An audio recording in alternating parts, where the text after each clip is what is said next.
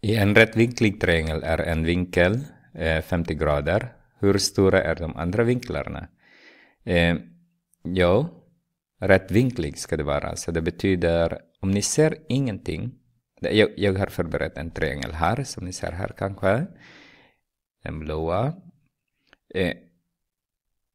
Det ser ut som rättvinklig, men jag såg i en av mina genomgångar att om den är inte deklarerad, då är det inte det. Påstå inte det. Så ni måste deklarera att det är en rättvinklig. Så jag måste göra så.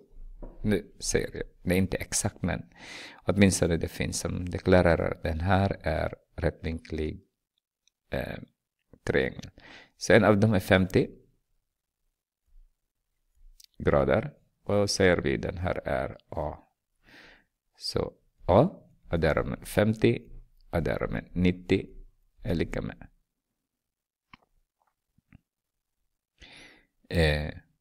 180 grader.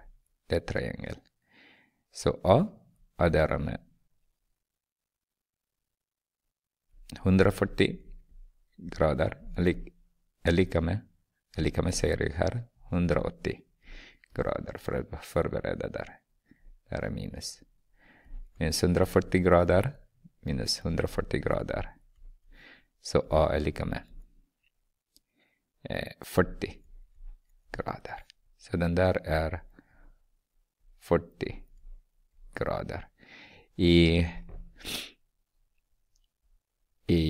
geometri så använder man den här lite så. Inte som är inte så. Men det ska vara, den här ska vara rak. Den här är rak. Vinkel A kan man säga.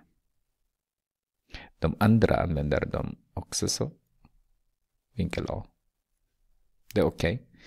Så använder jag här nu. Jag ska börja använda vinkel A. Är 40 grader. Och det här är vinkel V. Och det här är vinkel C. Så vinkel C, som jag har sagt, är 90 grader. Därför det är en rättvinklig triangel.